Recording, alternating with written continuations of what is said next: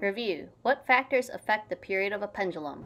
Hi, so this week you've been working on labs to try and figure out what factors actually affect the period of a pendulum, or the time it takes for the pendulum to complete one full swing. You've been testing out three factors, which are mass, length of the pendulum, and also the distance that you pull back the pendulum. Now it's time to wrap things up and review before you do your quiz. So the period of a pendulum is the time for the pendulum to complete one cycle or one swing. So that means it is the time for the pendulum to swing away from one fixed point and back to that fixed point, and that counts as one swing. Now, to calculate the period of the pendulum in the lab, you took the time that the pendulum was swinging divided by the number of swings. So for the lab that you completed, the time that we used was 30 seconds. So in 30 seconds, you counted the number of swings and then did 30 divided by the number of swings, and that told you the time it took for one complete pendulum swing, or the period of a pendulum. The unit for the period of pendulum is going to be seconds, because it is the time that it takes for the pendulum to complete one full swing. So for the first lab, you manipulated or you changed on purpose the mass of the pendulum. To change the mass of the pendulum, you kept adding on more weights. So for instance, you had maybe a pendulum that had one washer on it compared to a pendulum that had 4 washers on it. And you were measuring the number of swings that it would make in 30 seconds. So let's kind of take a look at this by comparing two pendulums simultaneously. So there are certain things that we had to keep the same in order to keep the experiment fair. So for example, you could see that both pendulums are the same length. In this case, they happen to be both 36 centimeters. When I pull them back, I'm going to pull them back this exact same distance to make sure that they're being dropped from the same height.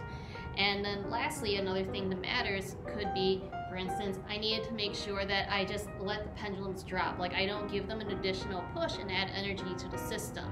And we're going to count how many times the pendulum swings in 30 seconds. So let's try this out.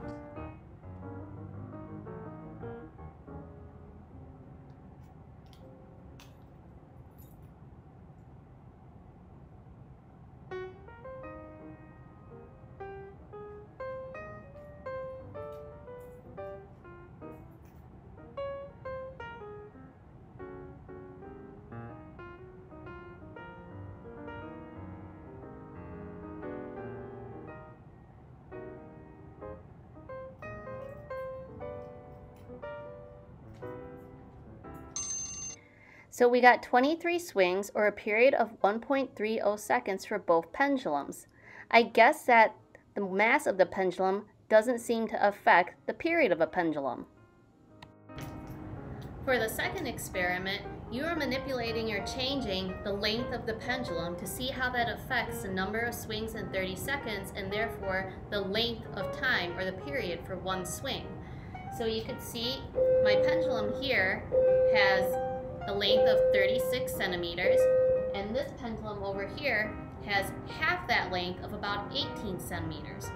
But in this situation, we have only one washer on each pendulum, so their masses are unchanged, and I'm going to pull them back the same distance and let them go without any additional force.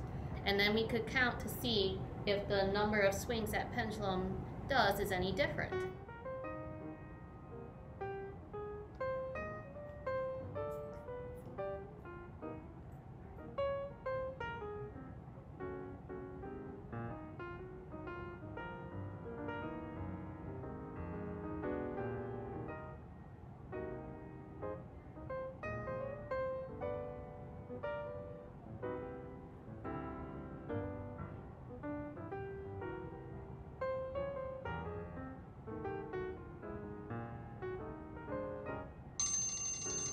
The pendulum in the front had 23 swings, or a period of 1.3 seconds. The pendulum in the back had 37 swings and a period of 0.81 seconds. I guess that the length of the pendulum does matter. So for the third experiment, you changed on purpose the distance that you were pulling back the pendulums. In order to keep the experiment fair, we are keeping the length of the pendulums the same. So in this case, both of my pendulums are 36 centimeters. They also both have one washer on it, so the pendulums are the same mass.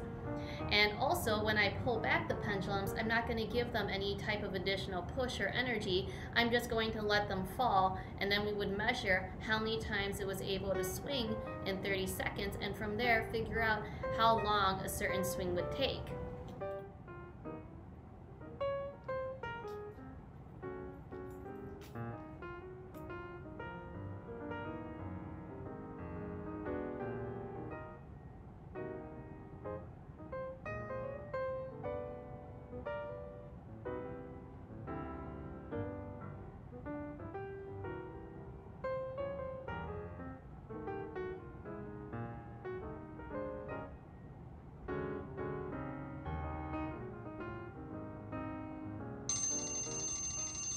Well, it seems like both pendulums had 23 swings for a period of 1.3 seconds. Again, I guess that the distance that you pull back the pendulum doesn't make a big difference after all. I hope this review about the labs made sense to you. When it's time for you to take your quiz, keep in mind that it is open resource and you get 2 tries during the class period. Make use of the brain building broadcasts and the pie charts, and also your word wall and your lab work. I think that you're going to do good on the quiz. I really think that you got the swing of pendulums. I'm going to pat myself on the back for that one.